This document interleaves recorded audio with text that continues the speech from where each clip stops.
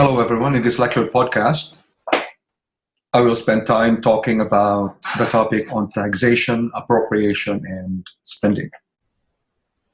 When you think about it, it shouldn't come as a surprise that taxation, spending, and appropriation should be a source of major conflict between the Commonwealth and the states, mainly because every government needs to raise revenues for its activities and for its operations. And it is not just the Commonwealth that has to ensure that it has enough funds to do what it needs to do under the Constitution, but states as well have a responsibility directly to the people who live within the states.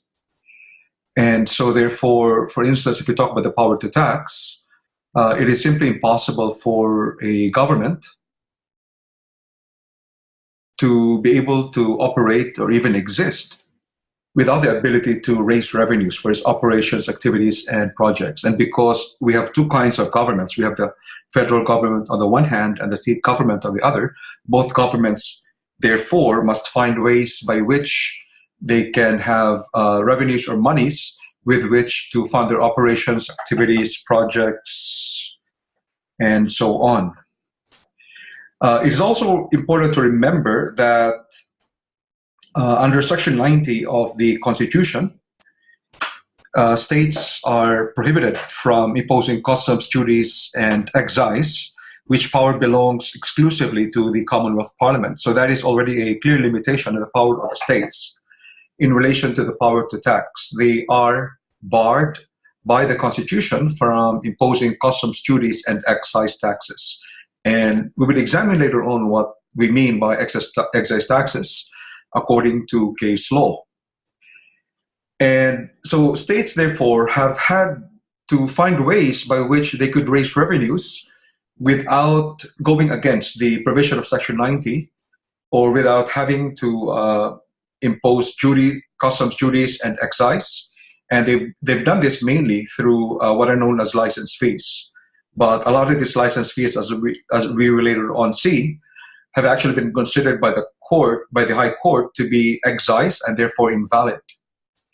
Now, under Section 51, subsection 2 of the Australian Constitution, the Commonwealth Parliament has the power has the power to legislate in relation to taxation. Now, that is not a power that is exclusive obviously to the Commonwealth Parliament. States too, under the Constitution, have a residual power to impose taxes, particularly, for example, income taxes, which are quite common in every country.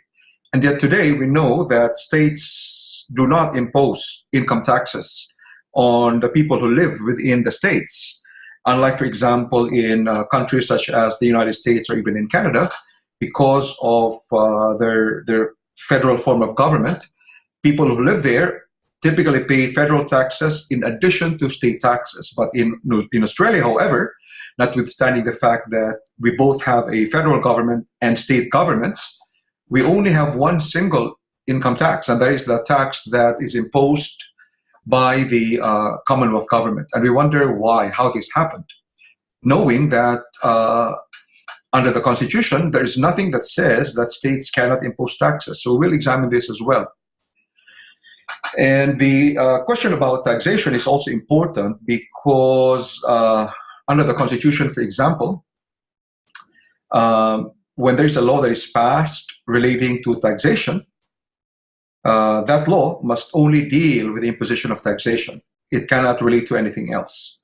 And so we will look at that, as well as the fact that under Section 53 of the Constitution, the Senate has no power to originate tax laws. And so this lecture podcast will also look into, we'll obviously look into in detail as to what is a tax and what is an excise. So after studying this topic, you should be able to discuss and explain what constitutes a tax, discuss and explain what is an excise, and discuss and explain the power of states to validly pass taxes and license fees.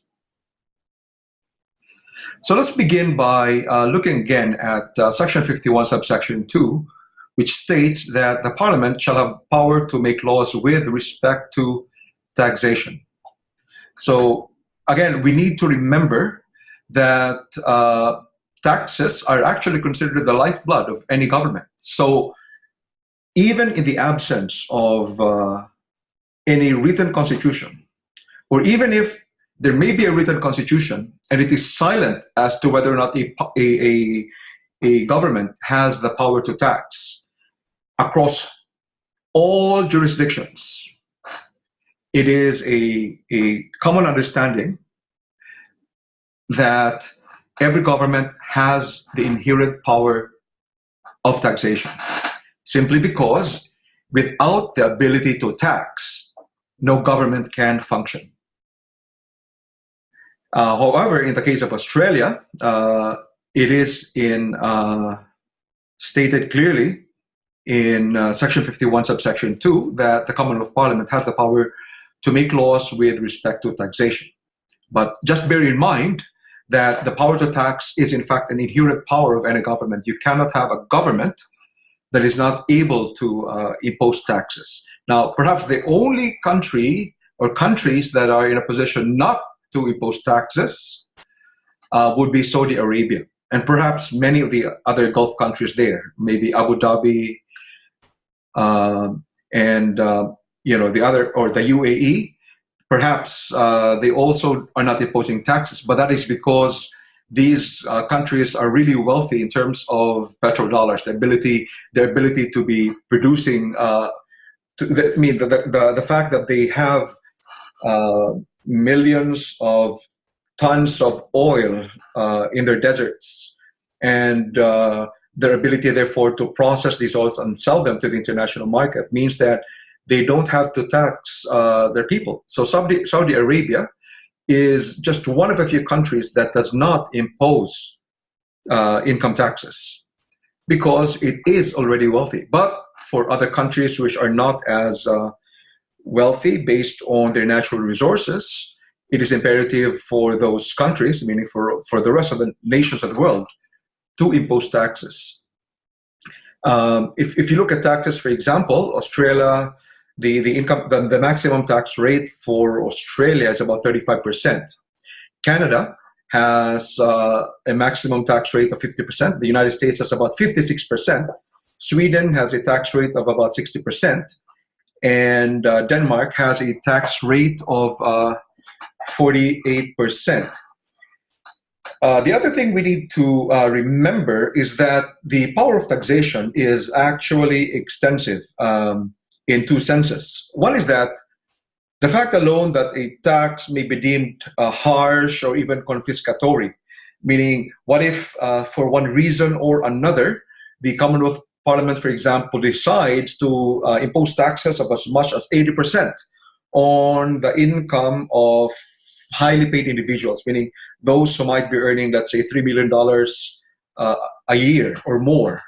And so therefore, what if the Commonwealth Parliament passes a law that for those kinds of individuals with such kind of income, it would only be correct and beneficial that they be taxed, let's say, at the rate of 80%. Would that mean that because it's almost confiscatory, would it mean that the law that the Commonwealth Parliament would pass would be unconstitutional and invalid? And the answer is no. As the High Court has stated in Deputy Federal Commissioner of Taxation versus Truehold Benefit Proprietary Limited, even if a tax is harsh, it would still be a valid tax.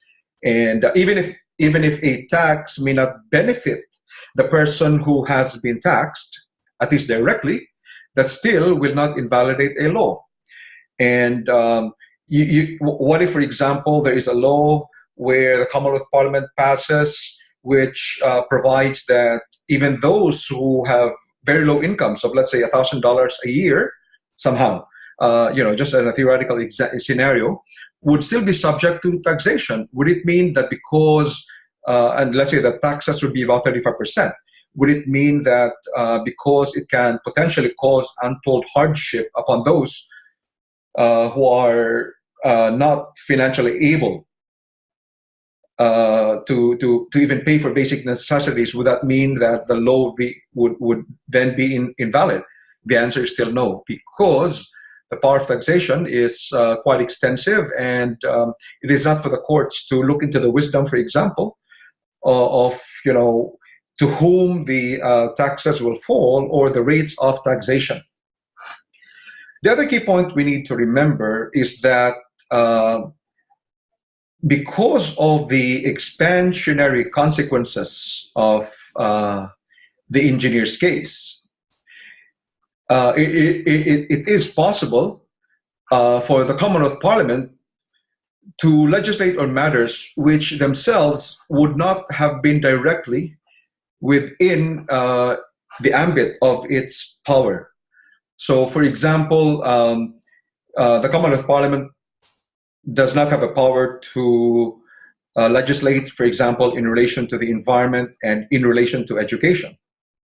And yet, if the Commonwealth Parliament were to pass a law of imposing a tax, and in doing so, that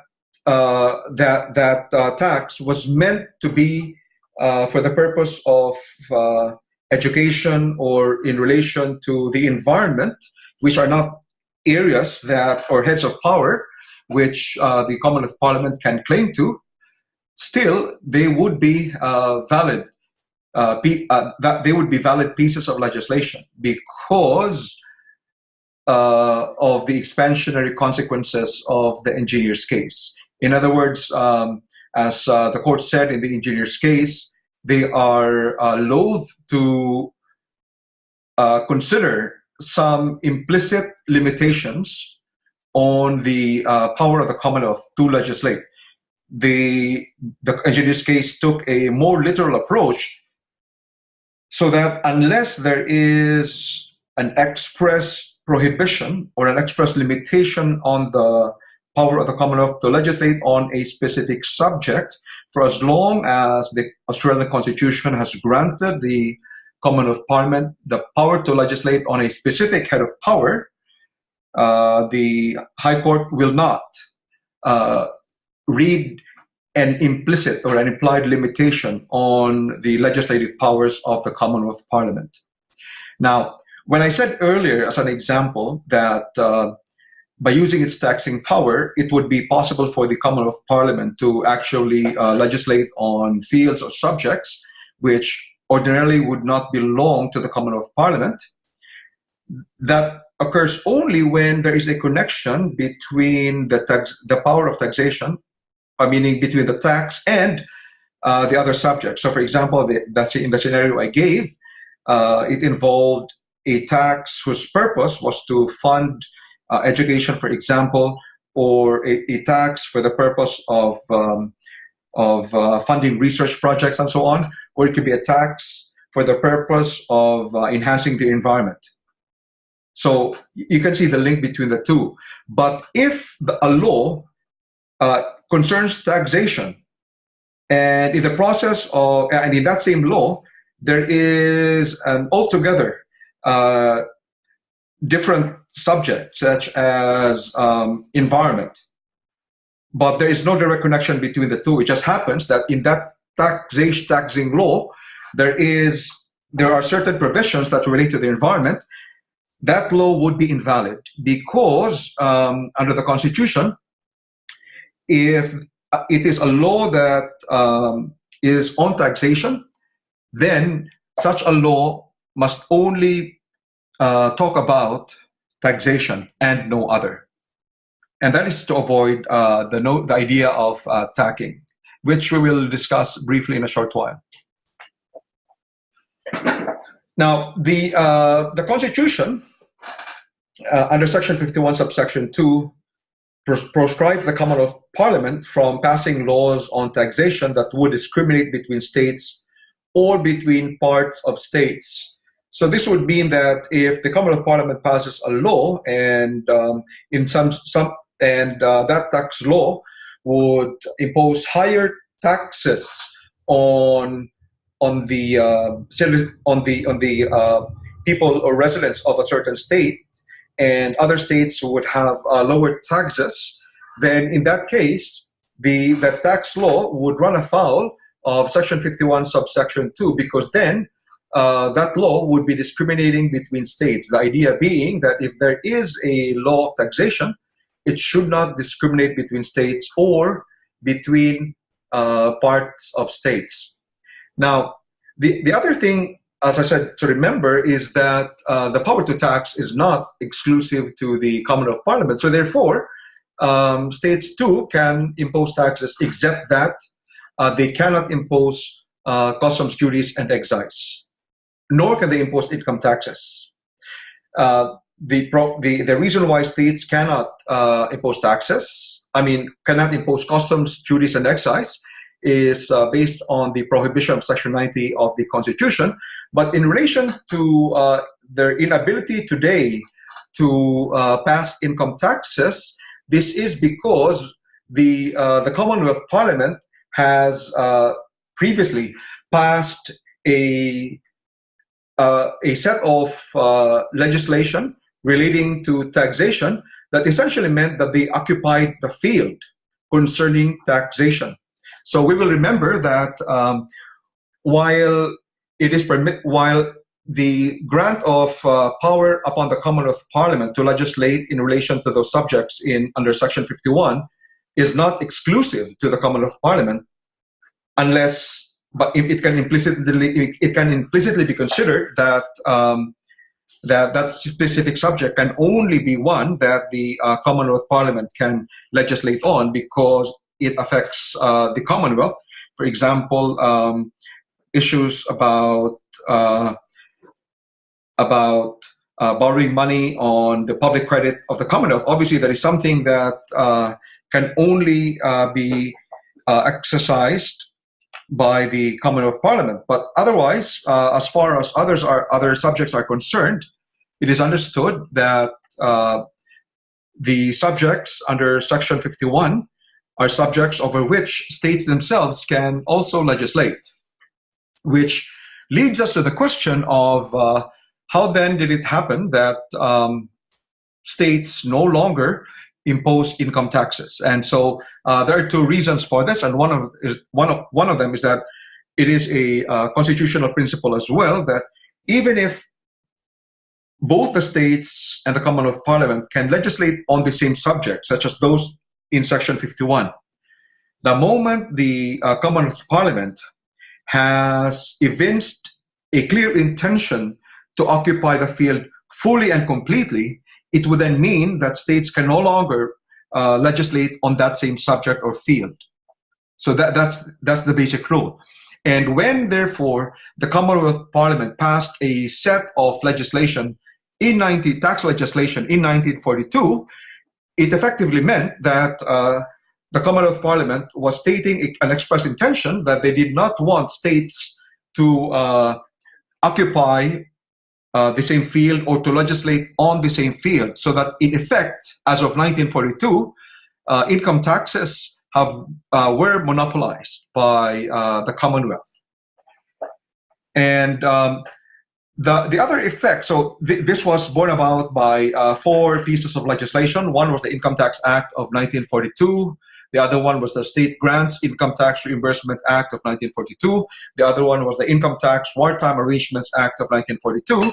And the other is the Income Tax Assessment Act of 1942. Now, what needs to be pointed out is that because of the power of the Commonwealth to tax, and because of its intention and the expression of that intention through legislation to occupy the field concerning income taxes, what the Commonwealth did with a set of legislation was that in return for states not being able to impose any income taxes on its residents or on its subjects, through the State Grants Income Tax Reimbursement Act of 1942, where the treasurer of the Commonwealth was satisfied that the state, a particular state government, for example, was not imposing income taxes. Then the Commonwealth government would then provide an income tax reimbursement to those states. But because that specific law, for example, the state grants income tax reimbursement, because of that specific law, what it enabled in the end was that in the process of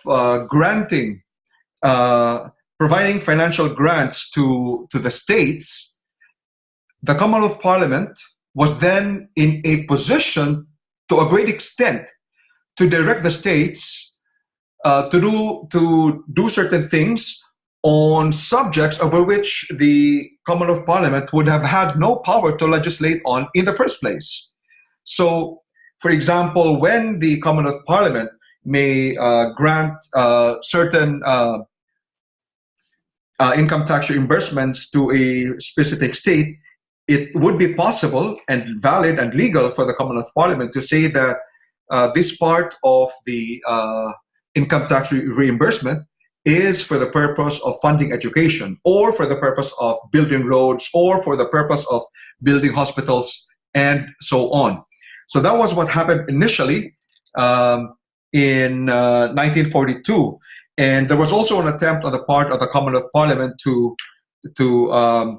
kind of connect the income tax reimbursements with requirements that some parts of those financial grants to the states would be in relation, for example, to unemployment benefits or pharmaceutical benefits, medical and dental benefits, or even allowances for students and families, and so on, which again were fields or subjects that do not belong to the Commonwealth Parliament.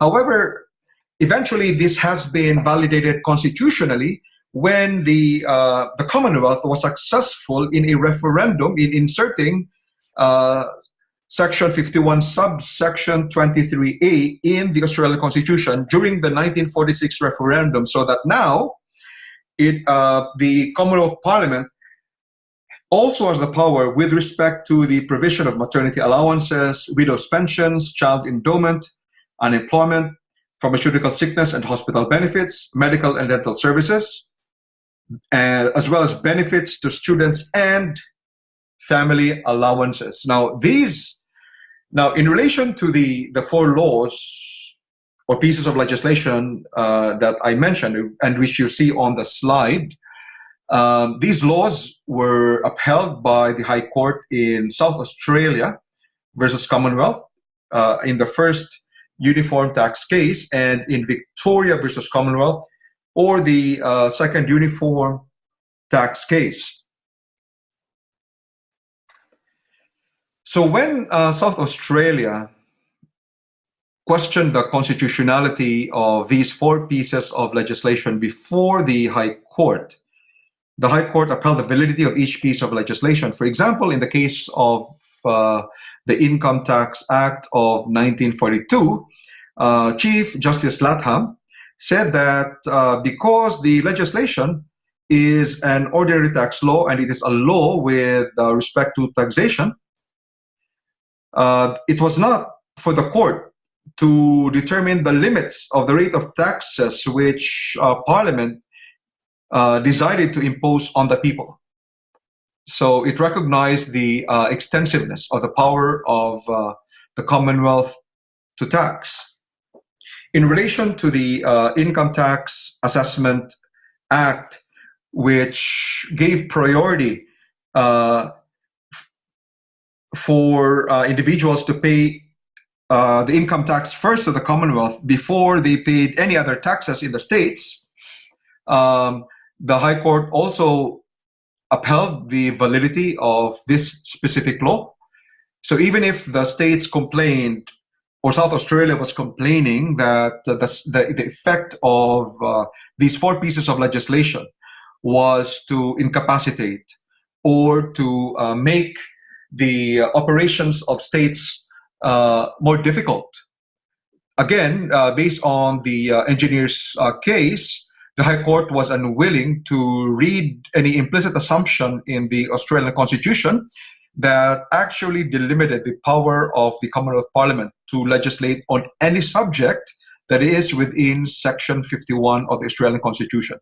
So going by the engineer's case and using a very literal approach in the interpretation of the Constitution, the High Court said that in the absence of any express prohibition or express limitation on the power of the Commonwealth Parliament to legislate on a subject, if it had a power under Section 51 to legislate on a specific subject, then the High Court would not read any limitation on it based on something that is implied or implicit.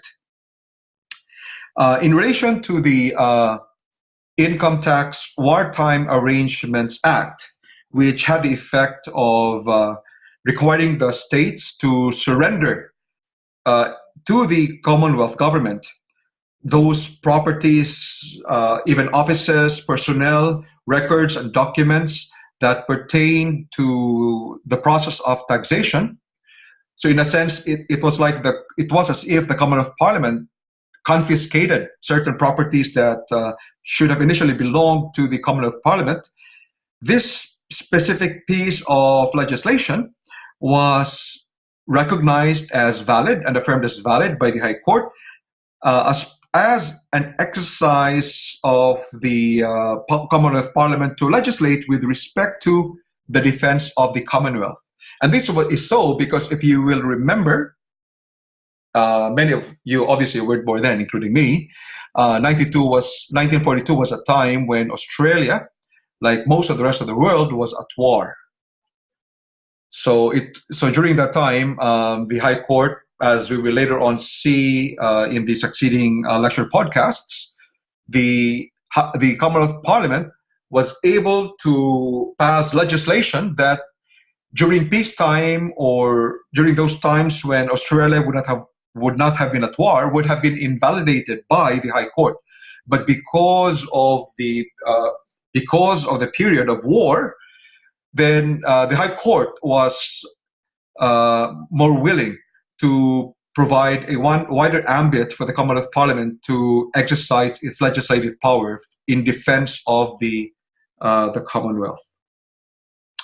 And in relation, for example, and in relation to the State Grants Income Tax Reimbursement Act of 1942, the High Court pointed out that that piece of legislation was valid, more so because under the Constitution, under Section 96, for example, the Commonwealth Parliament has the power to provide financial assistance to any state on such terms and conditions as the Parliament thinks fit. And so just before we leave this specific subtopic, the reason why the states no longer impose taxes of their own or impose state taxes, unlike in the United States or in Canada, for example, where both the federal government and the state governments impose taxes. So a Canadian or an American has to pay federal taxes and state taxes at the same time. The reason why in Australia there is only one single uniform tax, and that is a tax that is imposed and collected by the Commonwealth government, that is because of the set of legislation. What happened was that the states essentially gave up their power to tax on the condition that the Commonwealth Parliament was going to reimburse them the value of the taxes that they lost when it was the Commonwealth Parliament that ended up collecting these taxes. Now, moving on. Why would it be important for us to know what is a tax? Well, the first reason would be that under Section 55 of the Constitution, any law that deals with taxation must only deal with the imposition of taxation. So if a law for example, would deal with migration and taxation, as happened in the case of Air Caledonia International versus the Commonwealth, that law would be invalid. And the reason for that is that it essentially, the provision of the Constitution essentially is trying to avoid the idea of tacking. And tacking means that typically when a tax legislation is passed, there's always a lot of negotiation and backroom dealings among the well, we may call them politicians, or the legislators. So there's a lot of negotiations and compromises going on, and it may be that in order for a tax law to be passed, it would typically mean that they would tack onto that tax law a provision which actually has nothing to do with taxation. And this is something that happens often in the United States, where a tax law would have tacked into it a provision that has nothing to do with taxation. So a piece of legislation may be on taxation and then talk about the building of a monument in the state of Washington, or talk about the development of a special recreation facility in a certain area, or talk about a certain, even if it's about taxation, it may then have tacked into that tax law something that talks about providing certain special financial grants to certain individuals of a certain state. So that is not permitted in our Constitution, because Section 55 is quite clear that laws dealing with taxation shall deal only with the imposition of taxation. As important, under Section 53, there are limits to the power of the Senate relating to laws that impose taxes, because proposed laws imposing taxation shall not originate in the Senate. It can only be originated from the lower house. Second, the Senate may not amend proposed laws imposing taxes, and the Senate may not amend any proposed law so as to increase any proposed change or burden on the people. So in other words, taxation is crucial not only because it affects the ability of a government to raise revenues, it is also important because of the limitations imposed by the Constitution in matters relating to taxation. The other point that needs to be clarified or made clear is that there are, as I pointed out earlier, there are certain taxes that the states cannot impose, particularly customs duties and excise, based on Section 90 and income taxes as well. And as I said, the reason why states no longer impose state income taxes is because of the State Grants Income Tax Reimbursement Act of 1942, where under Section 4, it provides that the treasurer is satisfied that the state has not imposed a tax upon incomes, then there shall be payable by way of financial assistance to that state certain income tax reimbursements. So in other words, if states impose taxes, then they would not receive any financial assistance from the Commonwealth government. So let's begin by talking about what is a tax.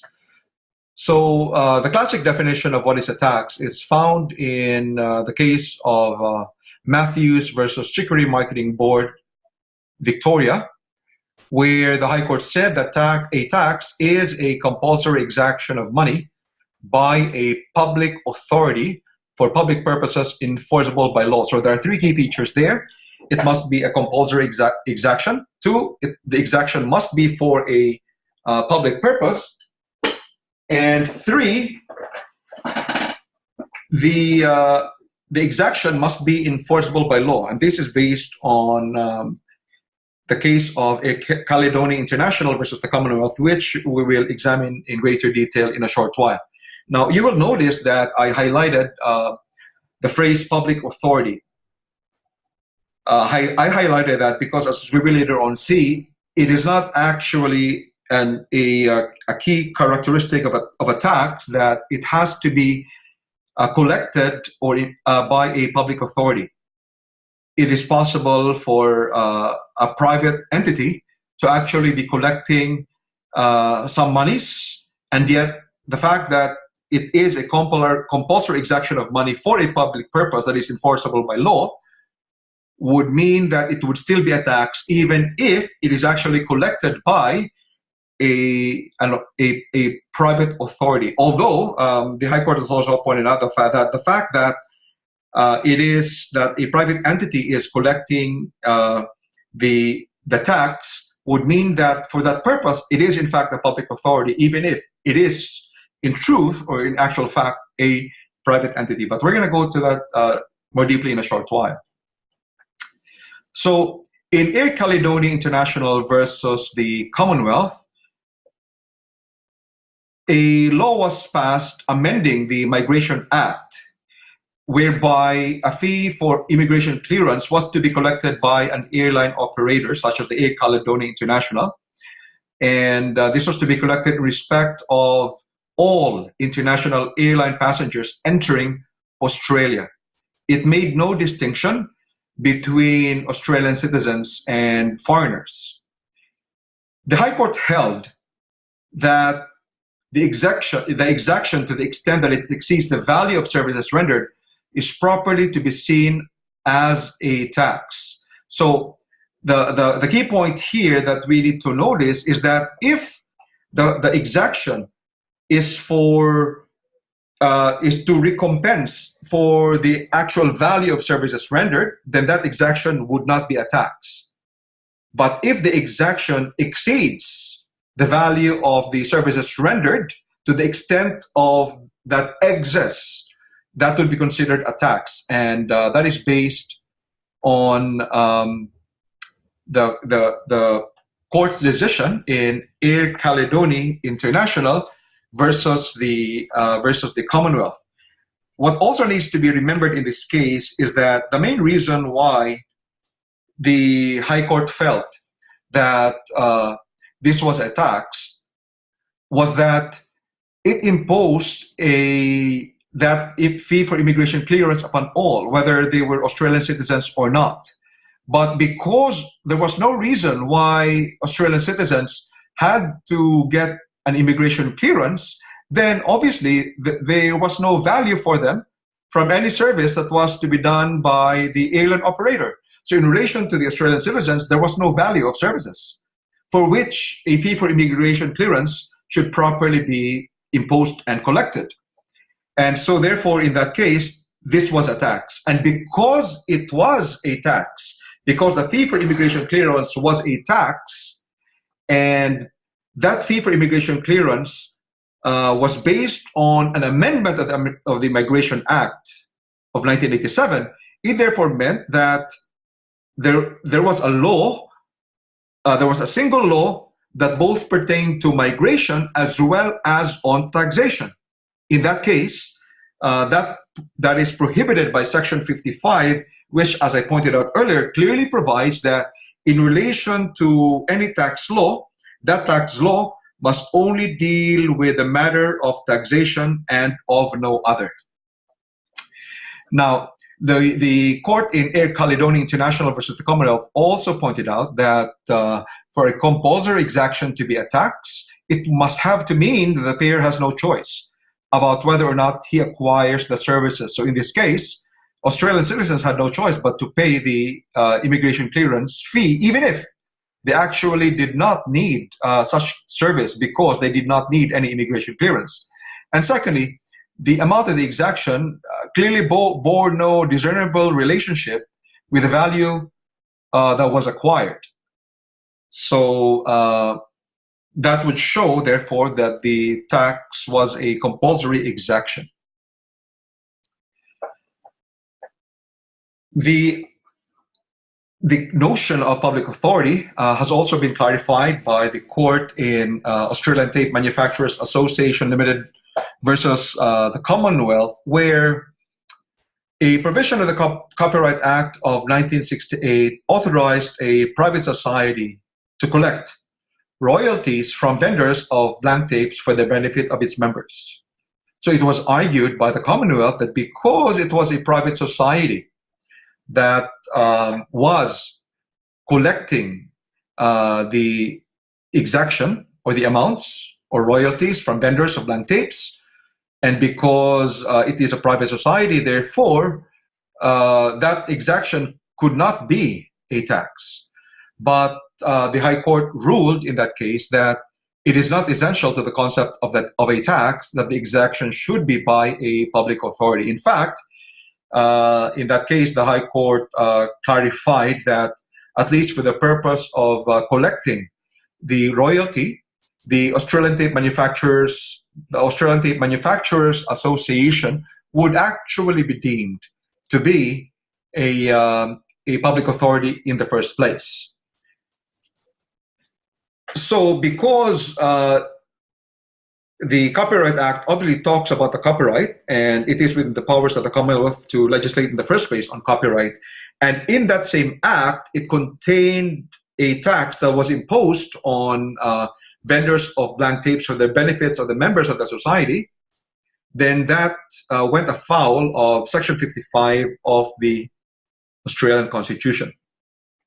In Air Caledonia International versus the Commonwealth, the airline operator was also treated as a public authority, or at least that exaction by a private airline operator, which obviously was not a public authority, was not seen as something that would prevent the exaction as being interpreted or construed as a tax. So notwithstanding the fact that the amount was, or the fee for immigration clearance was being collected by a private entity and not a public authority, that fact alone would not mean that the exaction is not a tax. It still is a tax, even if it was collected by a private entity, for as long as that specific exaction was compulsory. It was also for a public purpose.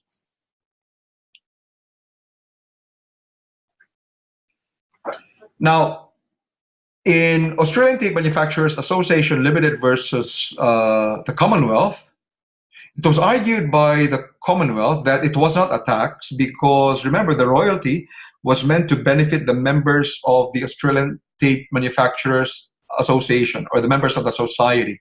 And so therefore, the exaction was not for a public purpose. But the High Court ruled that it was for a public purpose because it was meant to fulfill a public purpose. It was meant to provide compensation of relevant copyright owners. So in other words, if you speak of public purposes, it is not the same as speaking of governmental purposes. So public purposes as a concept has a wider field of ambit. Now we will talk about what is not a tax. In Harper versus Victoria, there was a section of the Marketing of Primary Products Act 1958 of Victoria that provided that every person presenting eggs under this section shall pay to the board for the grading, testing, marking, and stamping of such eggs, such fee or fees as may be fixed by the board to defray the expenses incurred therefor. The High Court ruled that the fee is not a tax for the reason that it is a charge for services rendered. So the services rendered being the one involving grading, testing, marking, and stamping of such eggs. Secondly, the purpose for which the fee is exacted obviously is to defray the cost of those services.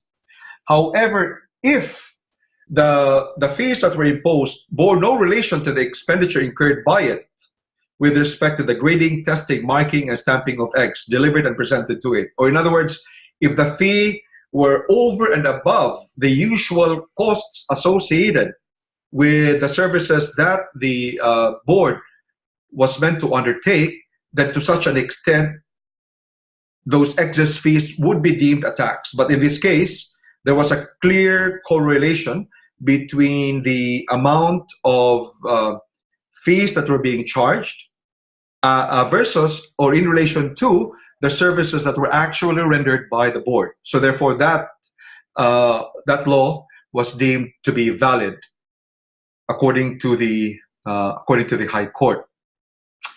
In Air Caledonia International versus the Commonwealth, the High Court stated that if the amount of the exaction has no discernible relationship with the value of what is acquired, the circumstances may be such that the exaction is, at least to the extent that it exceeds that value, properly to be seen as a tax. So in Air Caledonia International versus the Commonwealth, the High Court ruled that gave examples of what would not constitute a tax. Some of those examples would be a charge for the acquisition or use of property, a fee for a privilege, as well as a fine or penalty imposed for criminal conduct or breach of statutory duty. So any of these three would not be taxes. So these are examples given by the High Court in Air Caledonia International as examples of those fees or charges that do not constitute as taxes. Section 53 of the Constitution also provides that a proposed law shall not be taken to impose taxation by reason only of its containing provision for the imposition of fines or other pecuniary penalties. Hence, monetary penalties that are imposed as penalties for violation of statutory offenses or penalties for default on payment of legal dues are not considered taxes. But a compulsory and enforceable exaction of money by a public authority for public purposes would still be a tax, even if that exaction would be described as a fee for services. So it will not be the denomination or the labeling or the description of a fee that would determine whether or not it is a tax, but its key characteristics, which means that it is compulsory, it is an enforceable exaction of money, and it is for a public purpose. So even if it were labeled any other way, that exaction, for as long as it meets the three minimum criteria, would still be considered a tax. Now, we will talk about this time about customs and excise duties. So under Section 90 of the Constitution, the Commonwealth Parliament has exclusive power to impose duties of customs and of excise. So under the clear provision of the Constitution, there is a clear prohibition against states imposing duties of customs and of excise. And this specific provision has also been a source of judicial attention because of the conflict between the Commonwealth and the states in this regard. And we will also begin to learn what an excise is as we go through the cases that follow next. Now, as pointed out by the High Court in Harper versus Victoria and Air Services Australia versus Canadian Airlines, we should make a distinction between license and service fees, which are not taxes and which are not excise. So if the state exactions were in fact in the nature of license fees, or they are fees for services, or they are penalties, then they would not be taxes, and because they could not be taxes, they also could not be an excise. So in other words, for an exaction to be considered an excise, it must in the first place fit the description of a tax. And once it fits the description of a tax, the next question to be asked is it an excise tax? So in other words, every excise is a tax, but not every tax is an excise. So in other words, an excise is just an example of a tax. So other examples of taxes would be customs duties, income taxes, stamp taxes. So there are many kinds of taxes, including excise taxes. So an excise is always a tax, but not all taxes are excises. In Capital Duplicators versus Australian Capital Territory number 2, a flat fee of 40% was imposed plus an advance fee or a transaction fee calculated by reference to values of videos supplied during a period of license as part of an overall scheme to control the distribution of X-rated videos to the public. So in other words, in that case, you see an attempt at regulation. So that's crucial, as we will see later on, because as we will see, if it is part of a regulatory scheme, then it is possible to argue that it is not an excise, but it's really a license fee, because the nature of a license is actually to control or regulate a certain activity. But in this case, the High Court ruled that it was in fact an excise or an excise tax, because to be considered a license fee that would not amount to an excise, the exaction must be part of a regulatory, not a revenue-generating scheme.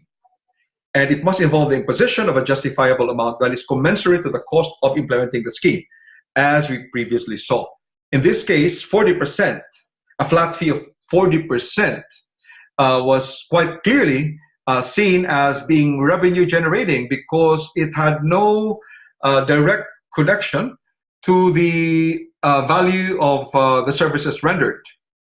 And it couldn't be seen as really being part of a regulatory scheme that was designed to protect the public.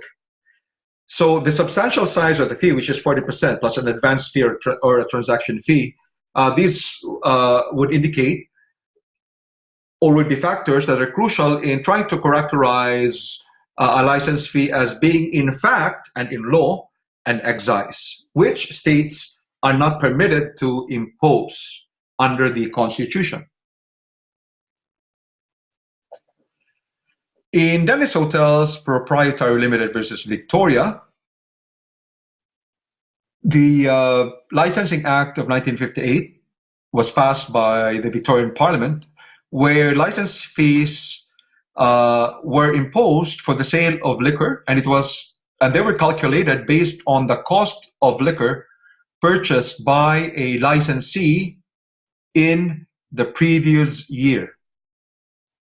So in other words, the license fee was for the sale of liquor was just to clarify or just to emphasize, was calculated based on the cost of liquor purchased by a licensee in the previous year, not in the current year. So in other words, whatever the sales were this year, that was irrelevant, because the license fee was based on the previous year's sales, not this current year's sales. And we will see why this is important in a short while. The High Court ruled in that case that those license fees were actually license fees and were not an excise, because the exaction was only in respect of the business generally and not in respect of any particular act done in the course of the business. And this was so because there was no connection between the license fees and any particular sale. So there was no connection between the license fees and any particular sale, because remember, the license fees were based on the sales of the previous year. It was not based on the sale as of today or this current year. So there was no connection between the amount of license fee to be paid and what was being sold today or in the current year. Because of this lack of connection, it couldn't be considered an excise. In Harper versus Minister for Sea Fisheries, the Tasmanian government imposed a license fee for the right to take abalone in state fishing water. And because the license fee was calculated pro rata to the amount of abalone taken, so if you think about pro rata, it means that the amount of license fee you pay depends on the volume or the amount of the abalone that you take. And we will see that typically it's considered ad valorem.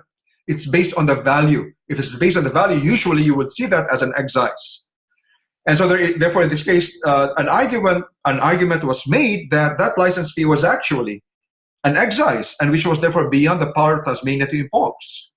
But the High Court ruled that it was a valid license fee, because even if it was calculated pro rata to the amount of abalone taken, It was, in fact, a fee paid for the privilege of taking a limited natural resource that is liable to damage, exhaustion, or destruction by uncontrolled exploitation by the public. And we will remember that the High Court had already previously said in Air Caledonia International versus the Commonwealth that a charge for the acquisition or use of property, such as the one in that Tasmanian case, is not considered a tax. Okay, so moving on. So what exactly is an excise? In Parton versus Milk Board, Victoria, the Victoria Milk Board, the Victorian Parliament created a milk board which was funded by a levy on every dairyman other than the owner of a milk shop who sells or distributes milk in the metropolis, and every owner of a milk depot who sells or distributes milk to any person in the metropolis. The levy was a sum equal to 1/4 of a penny per gallon for every gallon of milk so sold or distributed. The High Court ruled that the law imposed an excise. It was clearly a tax. It was a compulsory exaction. It was an exaction by a governmental agency, and the objects are governmental, obviously. And clearly, it was not a charge for services because the board performed no particular service for the dairyman or the owner of a milk depot. And it was clearly a tax upon goods, and that is essentially what an excise tax is about. It is a tax on goods. So it was, in fact, a tax upon the milk that was sold or distributed for consumption in Melbourne. An excise tax is essentially also a trading tax. And so customs and excise duties are, in their essence, trading taxes and may be said to be more concerned with the commodity and in respect of which the taxation is imposed than with the particular person for whom the tax is exacted. It falls within the definition of excise if it is a duty that is charged on home goods, either in the process of their manufacture or before their sale to the home consumers. In the same case, in Parton versus Milk Board of Victoria, the High Court also ruled that the tax to be an excise must bear a close resemblance to the production or manufacture, the sale or the consumption of goods, and must be of such a nature as to affect them as the subjects of manufacture or production or as articles of commerce. And finally, in Ha versus New South Wales, a New South Wales Act levied a license fee that was equal to 75 or 100% of the value of tobacco sold during a relevant period. The High Court ruled that the fees were manifestly duties of excise on the tobacco during the relevant periods. So it was an inland tax on a step in production, manufacture, sale, or distribution of goods. So therefore, it was a duty of excise. It was clearly a tax on a step in the production or distribution of goods to the point of receipt by the consumer. So therefore, it is a duty of tax. And the calculation of license fees was based on the value of goods sold during the previous year, shows that it is a revenue-generating inland tax on goods. It is also an indicator of being an excise, the fact that there was a clear proximity of the relevant period to the license period and size of the tax imposed ad valorem.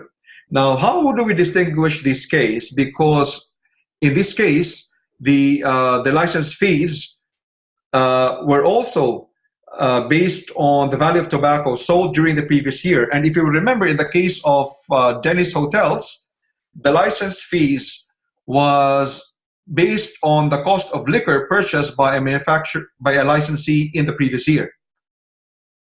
What is the distinction?